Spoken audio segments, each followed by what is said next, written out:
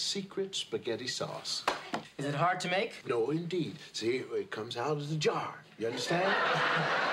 It does. Yes. See, Dr. Huxtable's secret spaghetti sauce is actually Mrs. Farber's hot and spicy barbecue sauce.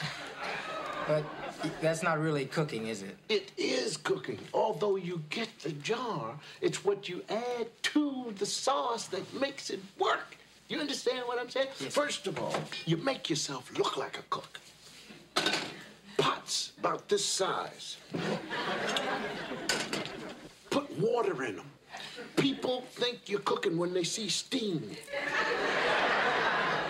Now, you'll put all kinds of leaves and spices and herbs and tree stems in all of these pots. Garlic, anything that gives off an aroma. Now, you'll have the lid on. This is bubbling and steam and trees brewing and things. You lift it, wow, they come out. Meanwhile, just in the little thing over on the side, Mrs. Farber's hot and spicy. You understand? Now, you don't want anybody to see your tricks. You know, you understand? You're the chef, see? You know, and when they're from far away, you'll see them peeking through doors, and you stand, and you have nothing in you. Just, you know, and do like that. And keep your arm bent like this, you know?